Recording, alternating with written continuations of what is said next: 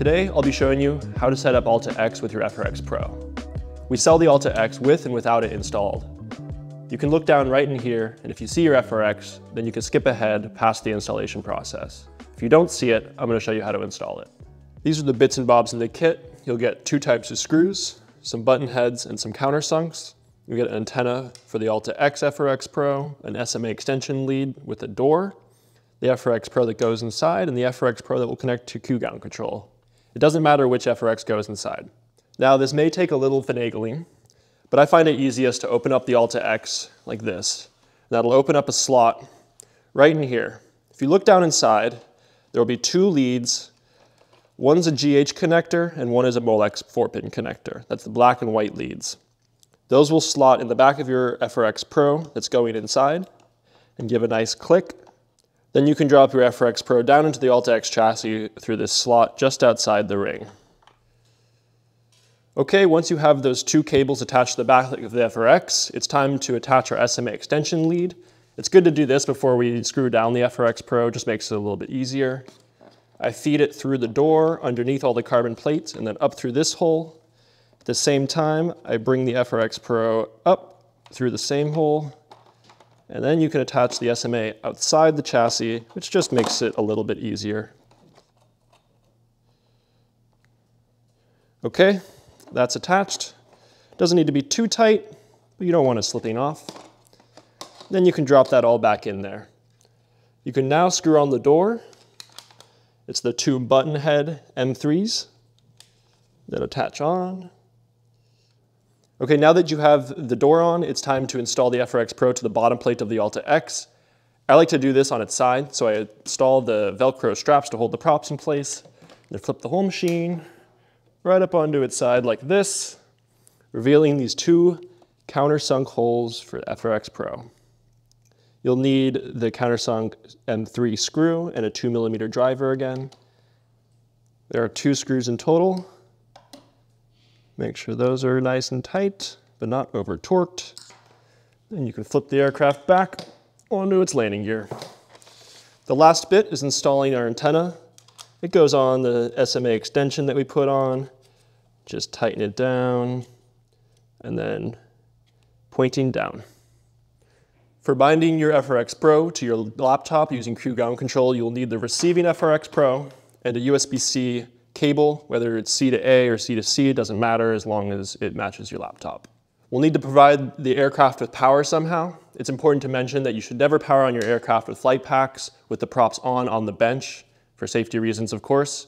So here I'm using a power supply, 44.2 volts, at about ½ amp. So the aircraft wouldn't have enough power to arm if it did want to.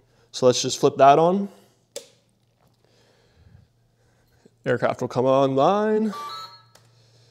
Okay, we got Q-gown control open. You'll see waiting for vehicle connection here because we haven't connected our FRX Pros.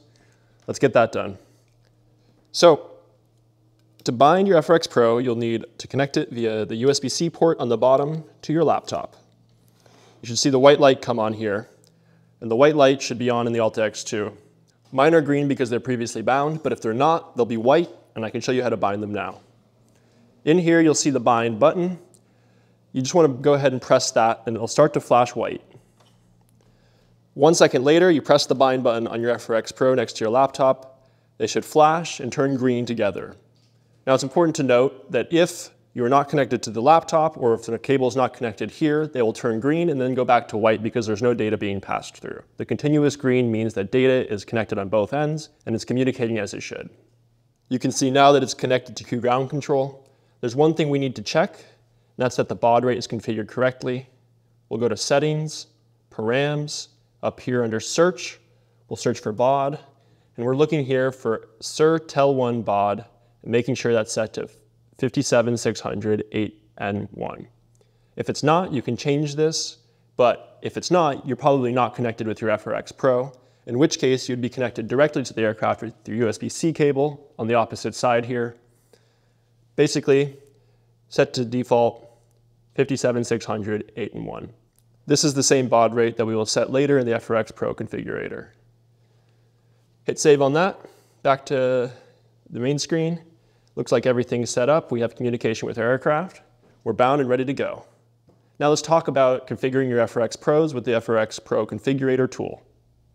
Say that 10 times fast. Okay, so let's say that you have two FRXs that you're unsure if they were set up for Movi Pro or Alta X. Or let's say you took the FRX Pros off your Movi Pro and you want to use them on your Alta X. Well, we have a tool on our website available for download. It's called the FRX Pro Configurator. It's also on the wiki. And it's designed to help you set up your FRX Pros with the correct power output and baud rate for the device you're using it for.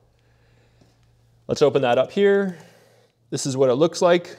You'll need to connect your FRX Pro like I'm showing here with the USB-C cable again.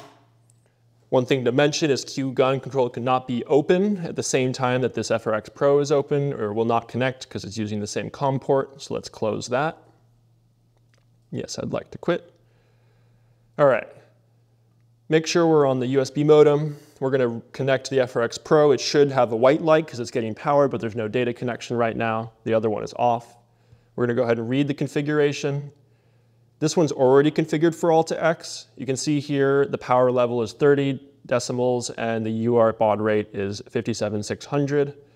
If it was for Movi Pro, that power level would be 25 and the baud rate is set to 111111, 6 ones, like it shows here. So you can basically read the configuration, set your preset for what you want, and then write the configuration. So in this case, let's say this opened up, you want to select Alta Config, which is number 1, set the preset. It'll work for a second and then tell you that the FRX Pro needs to be rebooted for it to take effect. So all you need to do is unplug it, plug it back in.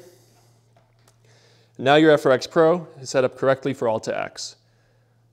You'll need to do this for both the transmitting and the receiving FRX Pro before they can connect to each other. If you need to access this FRX Pro, you can fish your USB-C port down in there, but hopefully you do it before you install it.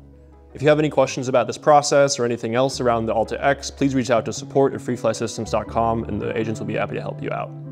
Hope you learned something today. Have a good one.